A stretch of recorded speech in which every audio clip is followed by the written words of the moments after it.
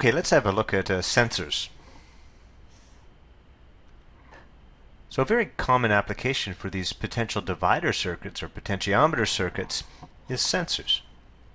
And there's three that we're going to look at. The first is a light-dependent resistor, also called an LDR for short. And basically the resistance is going to decrease when light shines on the resistor. So if we shine some light onto the resistor here, R will get smaller. And we can see that in the graph here. Here we're getting more and more light as we go this way.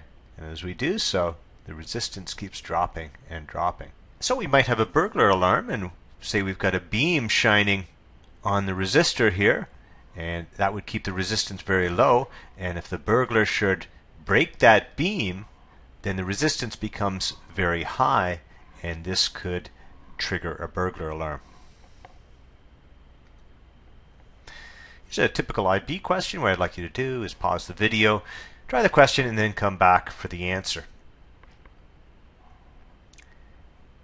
So if we want to increase the reading on the voltmeter, so we're going to increase this voltage, that means we need to increase this resistance here. And if we want to increase the resistance, we want to decrease the light intensity. And so the correct answer should be D. And just take note, the two arrows coming in imply that it's a light-dependent resistor here. So be aware of that symbol. And because of that symbol, you can eliminate the first two choices. Second question, once again, I'd like you to pause the video, try the question, and come back for the answer.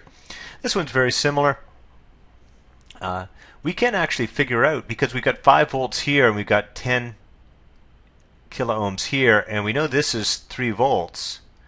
Therefore, this has to be 2 volts across here.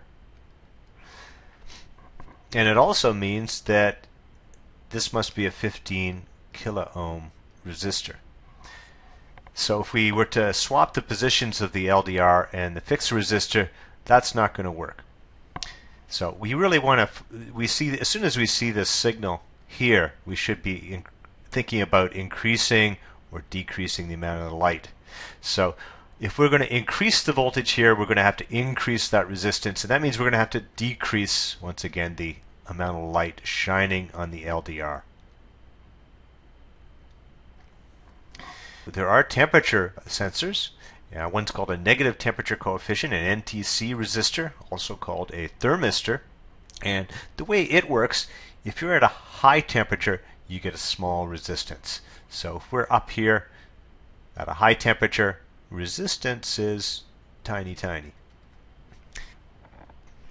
The third type of sensor that I'd like to talk about is called the strain gauge. It's based on the principle that if a wire gets narrower and longer, its resistance is going to increase. And you probably remember our formula for the resistance of a length of wire has an L in the top for the length of the wire. So if you increase the length, of course, the resistance goes up. But also, if the wire gets narrower so that that area gets smaller, that will also increase the resistance. So what we do is we get a flexible material and we coat a conductor on that material in this shape, so that you end up with a very long piece of wire like so. Then you take that flexible material, and let's say you've got a beam. You might glue that flexible material to both the top and the bottom of the beam. And of course, on the bottom of the beam, if the beam bends down in this direction here, on the bottom of the beam, that elongated wire is going to get shorter and fatter. And the resistance here, of course, is going to go down. And on the top, where that conductor is going to be stretched out, then the resistance is going to go upwards. And so that gives us a way to measure how much stress, say a beam or some other structural device, is under. So these strain gauges are a very important type of sensor. And that's all for today, folks. Thank you very much.